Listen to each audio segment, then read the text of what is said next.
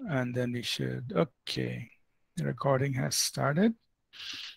Good morning, everyone. Welcome to this class on our identity in Christ. Thank you for connecting to the class this morning.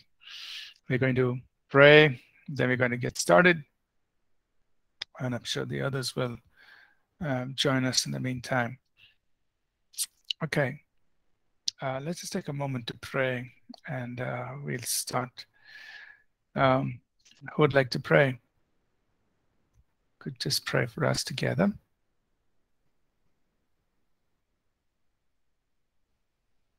Can I pray, Pastor? Okay, Rebecca, go ahead. Thank you, Lord. Thank you, Lord. Thank you, Lord. Hallelujah. Hallelujah. Hallelujah. Hallelujah. Hallelujah. Oh, thank you, Father. Thank you, Lord. Thank you, Master. Oh, thank you, Lord. We come again upon you, Lord Jesus. Yes, Lord. Last night you save us and protect us from all enemy, Lord. Yes, Father. And give us a new day for your children, Lord. Yes, Lord. Oh, Lord, we glorify you, Lord. We lift your name high, Lord. Yes, Father. Oh, Lord. Thank you, Jesus. Oh Lord, I pray that fill with your spirit in our heart, Lord. Give your presence in these sessions, Lord. Through Pastor, we understood your scriptures for depth of our heart, Lord. Yes, Lord, and open each spirituality's eyes and open each spirituality's ears, Lord, that can we stand in your name, Lord. Oh Lord, make us according like you, Lord Jesus. Yes, Father, change our life, Lord Jesus. Oh Lord, we want your presence in these sessions, Lord Jesus. Oh Father, you are great in your mercy, Lord. You are great in your peace, Lord Jesus. Yes, Father. Oh Lord, I pray for the pastor, Lord. Through pastor, whatever Lord, we are understanding, Lord Jesus. Yes, yes, Lord. Oh, thank you, Father. Thank you, Master, Lord. Oh Lord, according, oh Lord, in your scriptures, Daniel's 12 is written, Lord. Those who teach your words, other they will shine like star, Lord. And those who make turn many to righteousness, Lord, like the stars forever and ever, Lord. Oh Lord, like that we make our teachers and your students, Lord Jesus. Yes, Father. Thank you for this new day, Lord Jesus. Oh Lord, we want your presence from beginning to ending, Lord Jesus. Oh Lord, give your wisdom and fill your wisdom, Lord, and guide us and lead us, Lord Jesus, because you are the good guiders and the good leader, Lord. Oh, thank you, Father. Thank you, Father, for hearing our prayer, Lord Jesus. In Jesus' name, Lord, I pray, Lord Jesus. Amen. Amen. Amen. Amen. Amen. Thank you. Thank you. Thank you. All right. Welcome, everyone, once again. Thank you for connecting. Good to see all of you. It's a new week and a new month. And it's amazing how 2021 has gone. We're down to the last 3 months of this year. So much has happened in 2021. And yeah, and looking forward to these 3 months as we have 2 more months of classes, October, November, and then we break for December, and then we pick up again in January. I trust all of you who've joined us. Hope that August and September has the 2 months of college has been enriching, meaningful, something that's blessed your life spiritually and your walk with God. So yeah, thank you for being part of this online college. I know it's not the same as sitting in face-to-face and interacting, but at least it's something that we can use this platform, connect from different places, and study the Word of God together. And yeah, we're just grateful that we're able to do this. All right. We've been in this wonderful journey in the Word of God, looking at the revelation of our identity in Christ. And this is such an amazing truth in the scriptures. Like we said at the very beginning, the Lord Jesus said that this revelation will come. You know, we read in John 14, verses 19 and 20, he said, in that day you will know that you are in me and I am in you. So he spoke ahead of time. He said, look, that revelation is coming.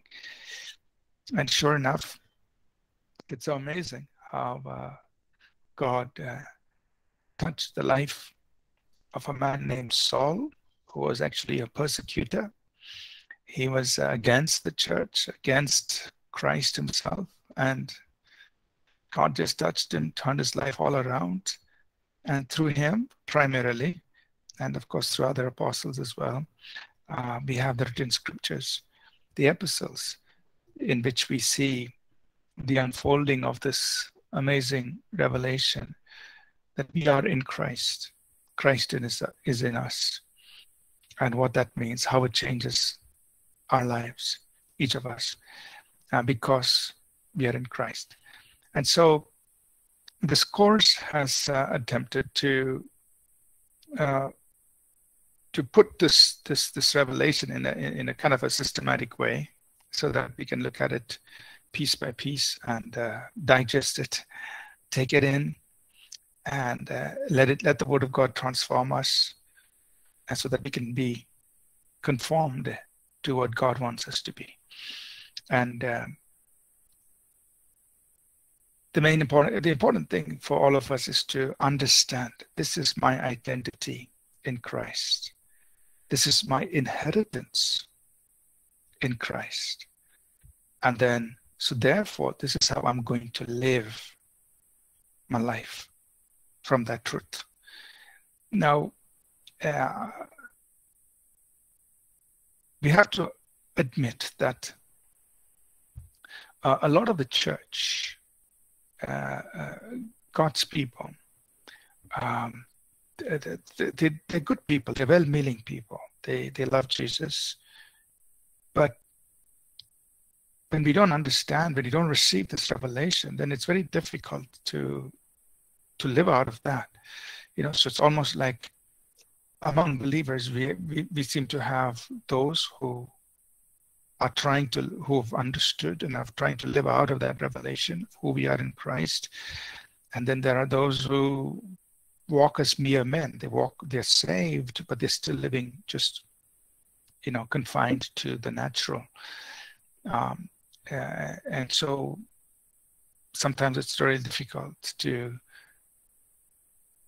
as those of us who are trying to live out about this truth of identification, who we are in Christ, and say, this is who we are in Christ. So let's try to live that way. Let's live like Jesus. And then there are others, they love Jesus. They're born again, but because they have not received that spiritual understanding, they end up living as just mere people, natural people. And so then there's this, it's almost like two different kinds of people trying to, be part of the body. It is difficult, but then we just have to continue, and then we share the truth with people, help them understand, look, this is what the Bible says. But like the Apostle Paul said, the eyes of our understanding must be enlightened, so that we may know him, that we may know the hope of his calling, and that we may know the riches of his inheritance that he's given to us. Right? So we need the eyes of our understanding, our spiritual understanding, to be enlightened, so that we can receive this revelation and then begin to live out of that. So in as much as, we have learned this and we will continue learning, pass it on, try to share it with others, teach it to others, that they may also know the truth of our identity in Christ and our inheritance in Christ, and encourage others to live out of this truth of what God has done for us in Christ. Today, we're going to go to the next chapter, where we're going to focus on the fact that we are children of God. And because we are children, the Bible says we now become heirs of God, and joint heirs with Christ. And so we want to understand, what does that mean?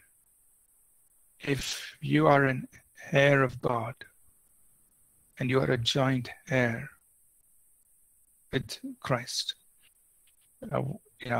What does it mean, and how do I live out of that? Because it's very powerful. This is spiritual truth. It is not fantasy. It is not just some imagination. This is truth. God says you are his son. You are his daughter. That means you are somebody. And he says, because you're my son, you're my daughter, I've made you my heir, and I made you a joint heir with Jesus Christ. Now that's amazing. And so we want to kind of delve into that, find out what that means, and how do we live out of that practically, right? So we've put out the PDF on the coursework. You can take it from there. I'm just going to share it for us, and we will get started. So we're going to talk about the fact that we are children of God, and consequently, what happens because of that. Now, the truth that we are the children of God is something we have all embraced. We all know it's not new to us. So we just, quickly read a few passages. Galatians 3:26 and John chapter 1, verses 12 and 13. Could somebody read both of these passages for us, please? These are familiar verses.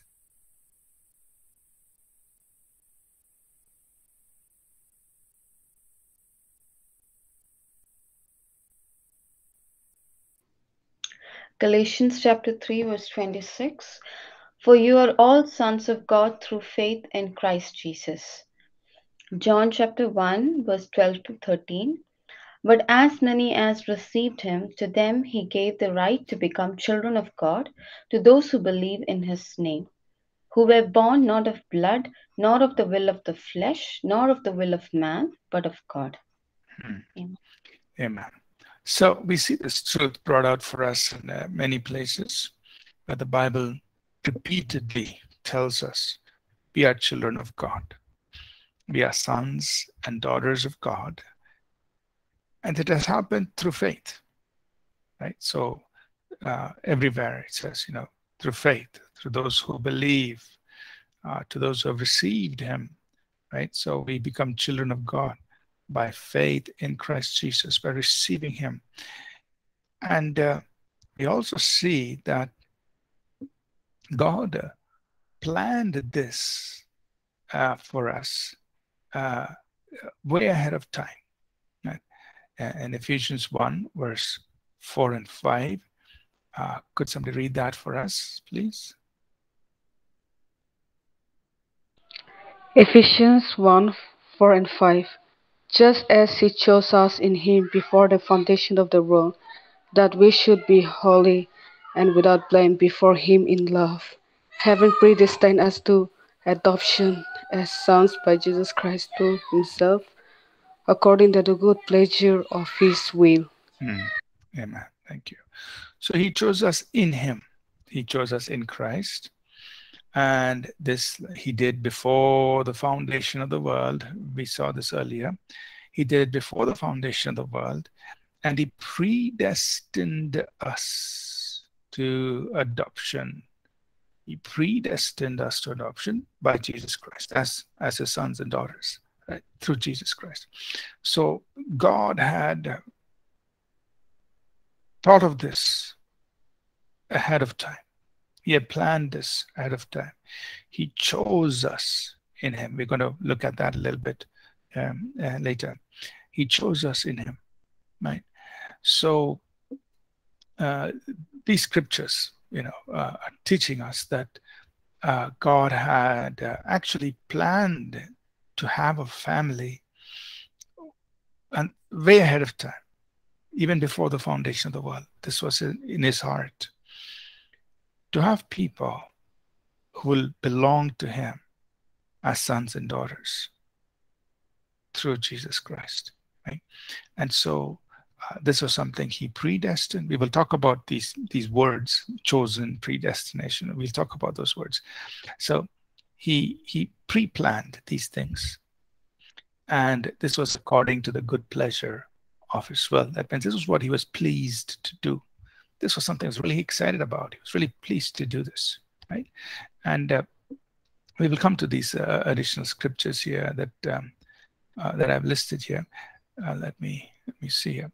Okay, so there are several scriptures which we are going to read as we go along, but let's kind of start breaking it down, right? So first of all, we read here in Ephesians 5, he predestined us to adoption, right? So we want to just kind of dwell on that word. We are adopted as sons and daughters, right? So we are children of God, but the Bible also says we are adopted as sons and daughters. He predestined us to adoption. So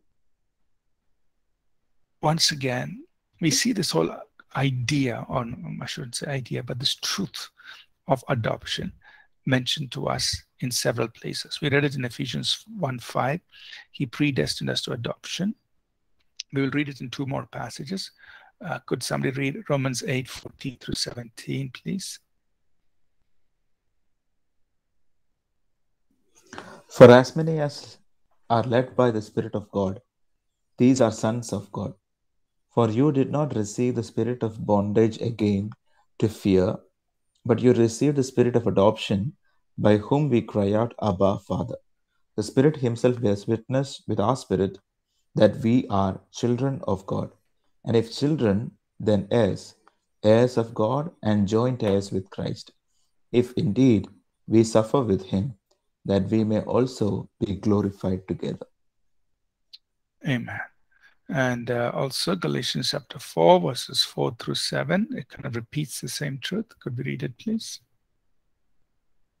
But when the fullness of time had come, God sent forth his Son, born of a woman, born under the law, to redeem those who were under the law, that we might receive the adoption as sons.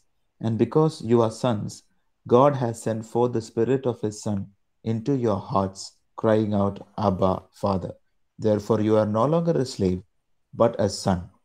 And if a son, then an heir of God through Christ. Amen. So when we look at these passages, they're pretty much parallel. Galatians chapter 4, verse 4 through 7, Romans 8, 14 to 7, they kind of say the same thing or similar things. But let's kind of look into it piece by piece. The first thing is we find this word adoption repeated, right? In Ephesians 1:5 or in Romans 8, 14 through 17, as well as here he says we have received adoption, the adoption, right? So the idea or this truth about adoption is God has brought us from being orphaned or abandoned or fatherless into his own family, where he becomes our heavenly Father. And also in adoption, we are brought into something that we did not have before at all. So now earlier in John 1 verse 12, we saw that we were born of him, born of God. So the Bible uses both terms, one of being born of God, one of being adopted by God, right? It uses both terms. So you say, well, how can you be born of God as at the same time be adopted of God? Well, God is just using our language to communicate certain truth to us. All right, so we shouldn't get too worried about the language itself, but understand the meaning of what God is trying to tell us. So on the one hand, he says, you have been born into my family. That means we have his life and nature in us. We are born of him. But at that time, he says, I have adopted you. That means he's saying, look, I have become your father. And I have brought you into something you never had before. So from that sense, we understand adoption as well, that God has been so gracious to us that he's brought us into something we would never have had access to if he had not done it. That's the whole point of adoption.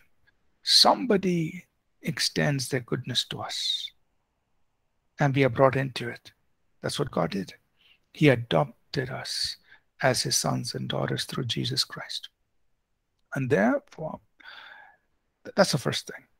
The second thing we see in these scripture texts is that he's given us the spirit of adoption. So the Holy Spirit has many titles. God, the Holy Spirit, has many titles. And one of his titles is he's the spirit of adoption, or some versions would say the spirit of sonship. Right? That means he's the one who's brought us in to the family of God. He's a spirit of adoption, and because of his presence in our hearts, we become sons and daughters of God. And he is the one who gives us the ability to call God Abba, Father. And he is the one who gives us the conviction that we are children of God. So the Spirit bears witness. The Spirit is testifying. He's giving us that conviction. He's giving us that word, the testimony in our spirit. We are sons and daughters of God. So if somebody says, how do you know you're a son and daughter of God? Well, there's a conviction in my heart. But that conviction comes from the Holy Spirit, who is the spirit of sonship. So we are children of God. That is, we are born of him and into his family. We're also adopted as sons and daughters of God. We are brought into something that we never had. The other thing I want to point out from these verses is that this adoption does away with something. In both Romans 8 and Galatians 4, we see this thing about the spirit of bondage to fear, the spirit of slavery. Here again in Galatians 4, he says, you're no longer a slave. You are no longer a slave. So what we are seeing is God is saying, look, I've adopted you into my family. I've given you the Holy Spirit as the spirit of adoption. He gives you the ability to cry out, Abba, Father, to call God your Father. He is the one who's given you the conviction that you are a son and daughter of God. Therefore, do not see yourself as a slave. Do not behave like a slave. Do not think of yourself like a slave. Meaning, the idea is, think of yourself as a son and a daughter of God, not as somebody who does not belong, not as somebody who is, who is, think about a servant who's, in contrast, a servant and a son or daughter. A son or daughter has that sense of belonging. A servant doesn't have that sense of belonging. A son or daughter, feels welcomed before the father. Servant, not like that. So God says, I want you to therefore behave or live like a son or daughter, not like a servant, a slave. So God himself, and we're seeing it in both these passages, Romans 8 and Galatians 4, he says, I want you to change your whole dynamic in how you relate to God. You relate to God as a son and daughter because you are son and daughter, and don't behave like a fearful servant. So you have not received the spirit of bondage or slavery to go into fear. We are not here to be in that morbid fear of God, but we are here to behave like sons and daughters of God, and God is our Father, and we call him Abba, Father, and we have that beautiful relationship as a son and daughter with Almighty God. So that's what he wants for us, and he's done this for us in Christ, through Christ. That means he's saying, look, this was my plan, and now that you are in Christ, you are my son, you're my daughter, and I want you to behave like that. Behave like that. right? So being adopted into God's family now gives us this wonderful sense of belonging. I belong. You belong to the family of God. You belong to God, and God is your Abba Father, and you can relate to Him not as a fearful slave, but as a loved son and daughter of God. And in connection, to being a child of God, being an adopted son and daughter of God, there are all these other things that we are going to examine. The next truth we see here. Okay, let me pause at this moment just to make sure everybody is with me. Okay. Everyone's, yeah. Okay. Now, I see that Divya has a question based on last week's session on freedom in Christ. Oh, we were supposed to answer some questions. Okay, yes, thanks for reminding, Divya. I just remembered now. Last week, towards the end of the session, we kind of rushed through a few questions. I didn't have time to respond to some of those questions. I forgot. Yeah, let's take it up. Let's finish up those questions before we go forward. Go ahead, Divya. Thank you, Pastor. It's regarding the feast and the freedom from those rituals and feasts that Jews used to do. So I just posed that question. Okay. Can we embrace the spirit behind the feast, as some of them are given for remembrance of God's goodness and faithfulness towards the Israelites? Also, why is that even God is very specific about the appointed times in the New Testament? For example, Jesus Christ died during the Passover feast. The Holy Spirit came upon believers on the day of Pentecost. Okay. All right, so let's answer the second part of your question first, and then we'll look at the first part. So all that God gave his people in the Old Testament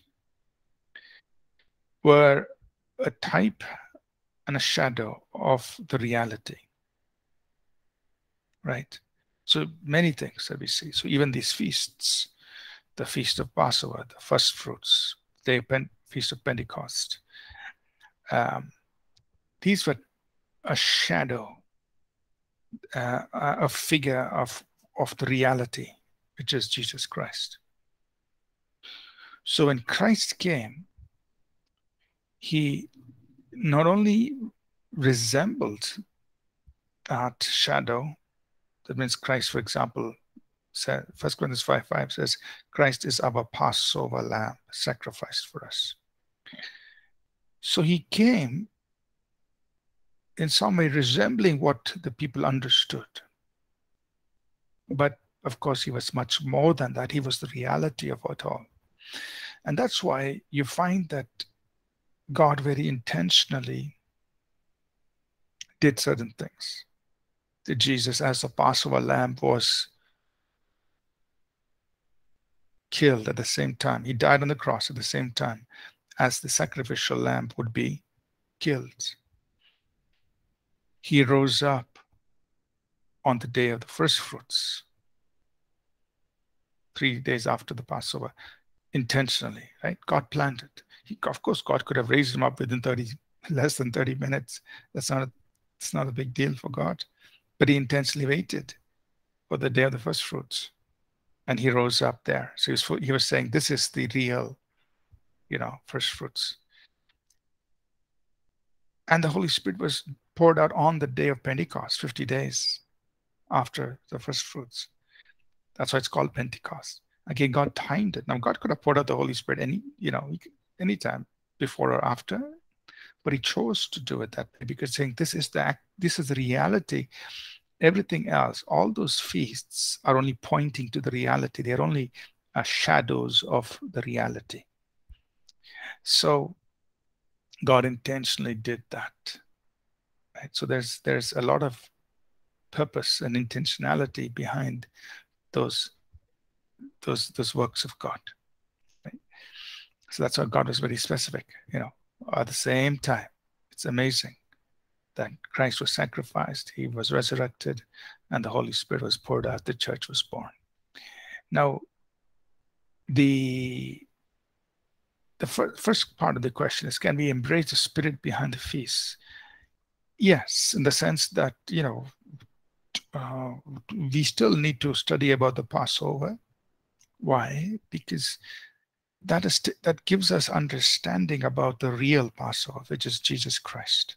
So we go to Exodus 12, we read about it and say, this is what happened on the first night of the Passover. And that throws a lot of meaning when the Bible says in 1 Corinthians 5 that Christ is our Passover, right? And so in that sense, yes, we embrace, the spirit and the meaning of what is being said. But that does not mean that today we need to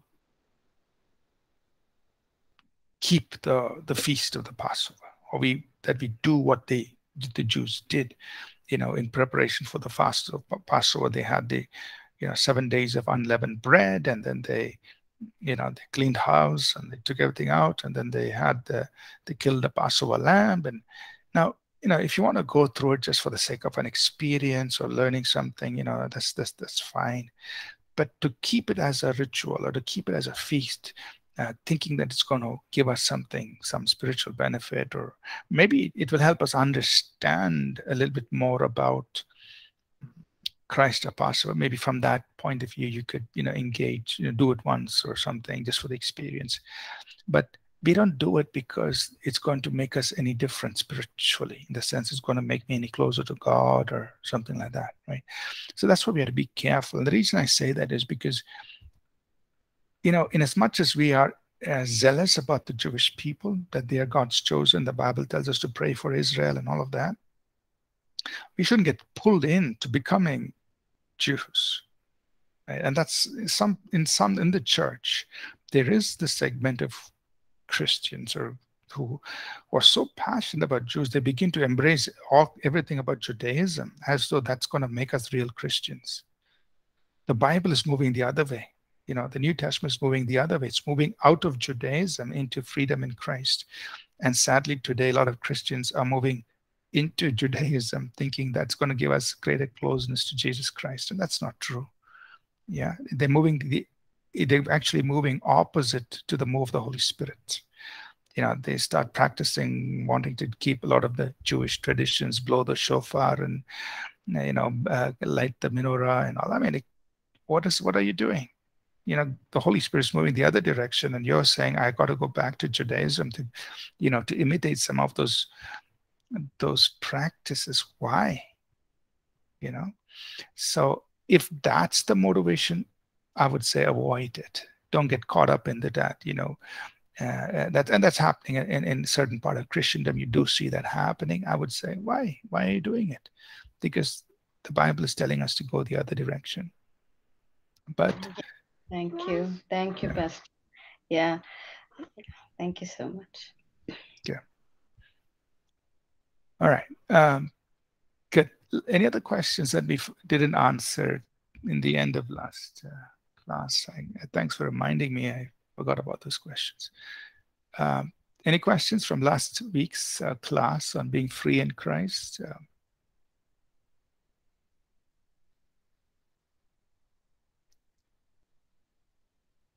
Okay, so we'll move on. If any questions come, you're always welcome to ask anytime. Okay, so you're with me so far as we start talking about us being children of God and sons and daughters, adopted into God's family. And so we're adopted into God's family. That's what we've covered so far. So let that truth sink into your heart. I am a son. I'm a daughter. I've been adopted into the family of God. The whole spirit of sonship is in me. He's the one who gives me the conviction that I am a son and daughter of God. And God does not want me to behave like a slave, right? So let me just mention a little bit here. So in one sense, we are servants of God. Paul calls himself a bond servant of God, and we understand we're servants of God. But we are not these fearful We don't behave like fearful slaves of God. So we have the understanding that we are sons and daughters of God, and yet, there are times we call ourselves servants of God. What does that mean? That means you're willfully choosing to serve God. But we are not servants of God in the sense of us, being so fearful of God and not having that sense of belonging. No, that's not who we are. We are sons and daughters. We know we belong. God is our Heavenly Father. And because we are serving Him, that's when we refer to ourselves as servants of God or born servants of God, because we're willfully choosing to do what He wants us to do. Okay? So don't get confused by those terms. Now, another aspect of being a child of God is to know that we were chosen. So He chose us, right? And we see this truth brought out in Romans, the 8th chapter.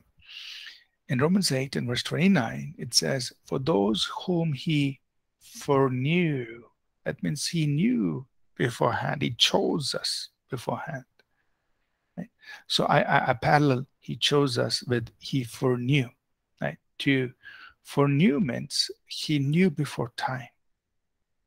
So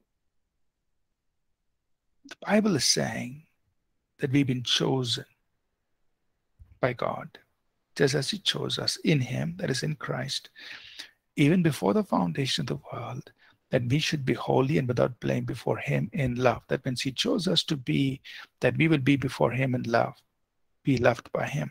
He chose us that we would be loved by Him. Right now, so that's an amazing thought, that we've been chosen by God. So the word chosen literally simply means to, God picked us out. You're that special person, right? And you're the one whom I'm going to put my favor, my love on, and so on. You're chosen by God. So in one sense, you're handpicked. And yet at the same time, while we have this understanding that we are chosen, we also understand that, God gave the invitation to everybody, right? So because the Bible says many are called, right? So the invitation went out to the whole wide world. For God so loved the world that He gave His only Son. So the gospel is available for everybody. And those who say yes to the gospel, who say yes to Jesus, they become what the Bible refers to as a chosen one, right? So the invitation is for everybody. Those who say yes to that invitation become chosen ones. That means we become the people God says, look, you're those people I've picked out. But really that picking out was our response to His invitation. He invited us and we said yes. So when the scripture says, John 15:16, you didn't choose me, but I chose you and ordained you. Remember that God's choosing of us was not a partial, arbitrary, indiscriminate thing, that He would favor one and not favor the other. That's not God. But God's choosing simply means He extended the invitation to everybody, the whole wide world. And there were some who said yes to that invitation. They became the chosen ones. But God foreknew who those people would be. He knew that, each one of us here would say yes to that invitation. And we become those chosen ones. Okay, so I'm trying to give both sides to this. It might seem confusing, but we need to understand God's choosing with respect to our individual response, our individual yes to his calling, right? So God's choosing is not an indiscriminate, arbitrary, partial call on certain individuals. That's not what it is. But it is an invitation that was given to everybody. And those who said yes, they become whom God calls as the chosen ones. And he knew ahead of time who these people would be. And his plan was that these people who become his chosen ones would be the ones who would have this privilege of experiencing his love. They would be before him in love. But today, you can say, I am a chosen one, because you said yes to the gospel. And God said, therefore, you are a chosen one. You're chosen to be loved by him. Right? So James chapter 2, verse 5 again kind of brings out this thought that has not God chosen the poor of this world. So when God chooses us, he doesn't choose us based on our natural standing on earth. The invitations for everybody, whether they are rich or poor, educated or uneducated, whatever, whichever part of the world, whichever nationality, everybody's welcome. And even the poor of this world have this wonderful privilege of being chosen ones. And then they become heirs of the kingdom, which we will talk about shortly. Okay, so understand that you are a chosen one of God. And you're chosen to be before him in love, chosen to be loved. So you can say, God zeroed in on me and said, enjoy my love being poured out on your life. Now, because we are children, sons and daughters, chosen, God had a plan for these people whom he would call as sons and daughters, whom he would refer to as chosen people. So we were chosen in him before the foundation of the world to be holy and blameless without him, before him in love. But he also chose us so that he would predestine us for something. So you find this word predestined. Predestined. Predestined means to plan ahead of time, to pre-plan. So God planned ahead of time that all his sons and daughters, all who would be his children, all who would be adopted in his family, all who would be these chosen people whom he foreknew, he predestined that we would be conformed to the image of his son. So what did God predestine us for? That we would be conformed to the image of his son. He predestined us according to the purpose of him. He predestined us for his purpose. He predestined us to adoption. So what did God pre-plan for you and me? He said, I'm pre-planning this for you. You'll be adopted in my family. You will be joining with me in my purpose, according to his purpose. And I'm pre-planning that you will be conformed to the image of Jesus Christ. So God pre-planned this for you and me. So those of us who've said yes to Jesus, the call was given to many, but few became the chosen. we became the chosen to be loved by God. And God said, I got a plan for you. I'm predestining you to be my son and daughter. I'm predestining you to my purpose. That means you're joining with God in his purposes that are being unfolded on the earth. And I'm predestining you to be conformed to the image of my son. That means I'm going to work in you as a son and daughter. I'm going to work in you to carry out my purpose. I'm going to work in you to change you and conform you to become like Jesus. So predestined, you find this word predestined here in both these passages. So we are predestined to adoption, to his purpose, to the image of his son. So to be predestined gives us a sense of eternal destiny. That means God is saying, look, there's this eternal plan that I'm working through you. So as you're here today, or whichever part of the world you are, there's something that God predestined, which is working in you. That means he planned ahead of time. And that's it. That plan is working through your life. And that plan is ultimately you and I will be conformed to the image of his son.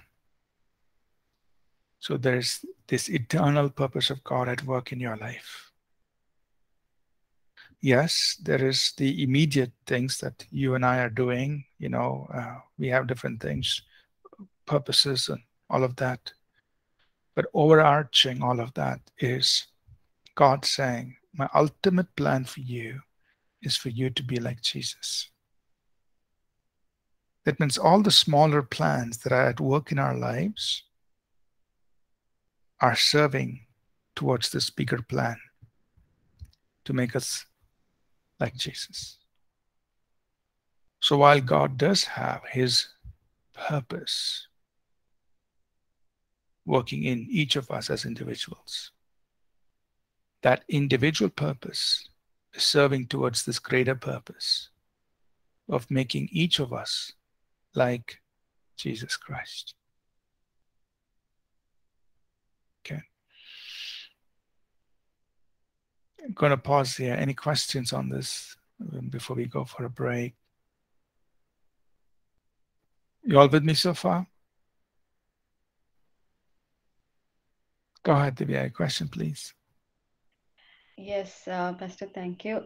This is regarding the free will of man and how the predestination of God works through it.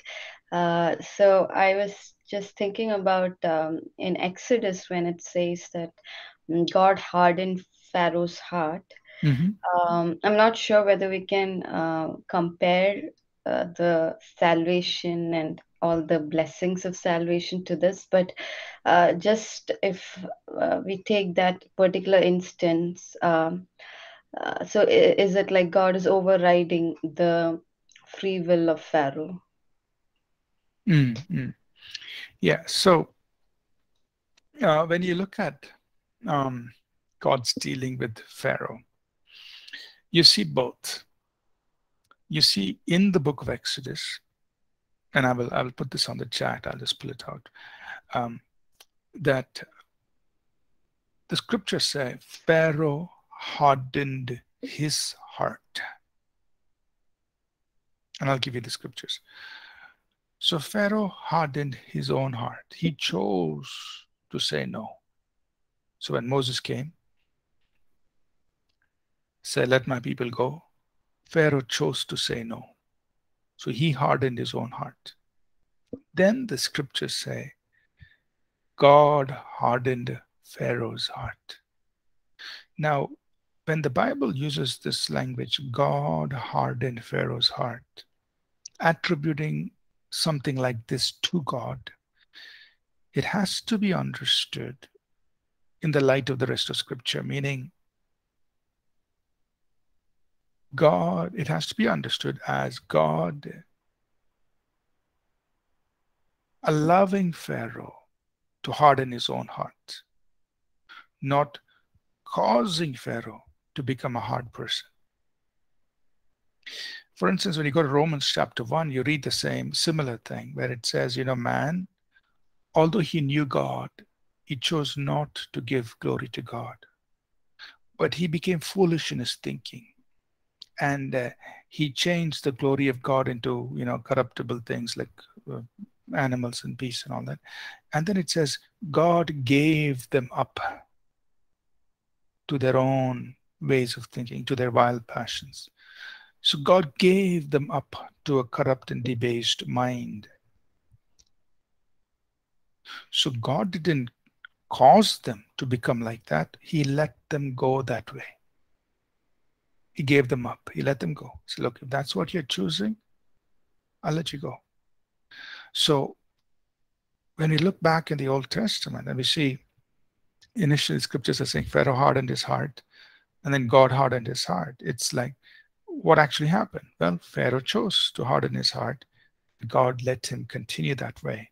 And so in that sense, God hardened his heart. Not that God made him that way, but God let him go that way.